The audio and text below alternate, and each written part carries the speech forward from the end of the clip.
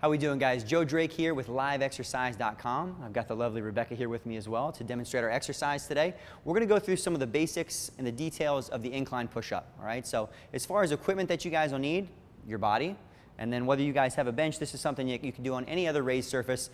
This bench I do like, though, something that's relatively stable that's not going to move when you guys are on it. All right, so we're going to start out going through some of the do's, even from the basic starting position, things we do want to see. And then we're going to look at some potential mistakes that you guys might have in your technique and your form, and we'll make sure we try to reinforce really what we want to get out of the exercise. All right, so we're going to start with Rebecca in a perfect starting position, starting with the hands and feet. So we're going to go hands about shoulder width right down to the bench. She's just going to get those feet back so the body's nice and straight out, all right? And then she's also going to think about pushing through those hands to really keep some separation in your shoulder blades. So a couple key things here, guys, especially if you had a mirror, across from you while you're doing the exercise. We want to see a nice straight line between the hips and the shoulders, and that's probably even more important than the hips and the feet, all right? Because that can sometimes lead to a little sagging low back.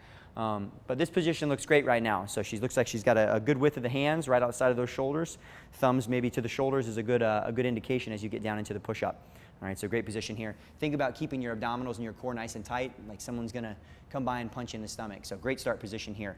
And we're going to have her go ahead, go through a couple of slow repetitions and take a look at some of the good things that we want to see. So you can see Rebecca's elbows are going back, much safer and healthier for the shoulder than other positions.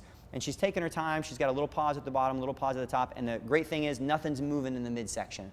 So everything's pulled in nice and tight. She's probably even squeezing her butt a little bit too. That's going to keep the hips from moving or rotating in any direction.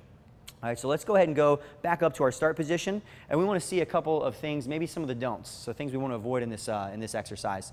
So first one would be someone who get in the position, maybe a little sagging of the low back. All right, so you can see now all the stress of the exercise, even if she goes through a couple repetitions, we're not even recruiting the muscles that we're trying to for the exercise. A lot of things are being translated to the low back. It's probably painful for her to even fake it right now. So we really want to fix that and bring it back in. Another don't would be hand position. So we're going to get Rebecca to go pretty wide out there with her hands and really flare those elbows out.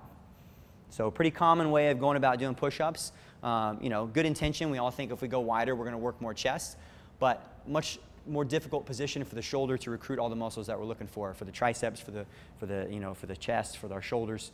So we're going to want to bring that hand grip back in. All right, and as you guys get more advanced, you can play with different hand positions. So those are kind of some of the main things as far as don'ts. And then the last one would be for Rebecca to sag in a little bit and let her shoulder blades come together. So this creates a lot of extra tension in the neck and in through your traps. So we want to avoid all that. All right, so keep that neck nice and relaxed. So as we go back to it, guys, I'm going to have Rebecca bang out a couple more push-ups here with good form, just so we can really groove the technique. If this is a new exercise, be patient. It might take a little bit to get it. And the great thing here we see too, everything's coming up together, all right? So she's not peeling up off. And that's how it becomes a full body exercise. It's much more than just your chest. So great exercise, phenomenal addition to anyone's program. So hopefully you guys took away some techniques, do's and don'ts. And I hope you guys enjoy your workout.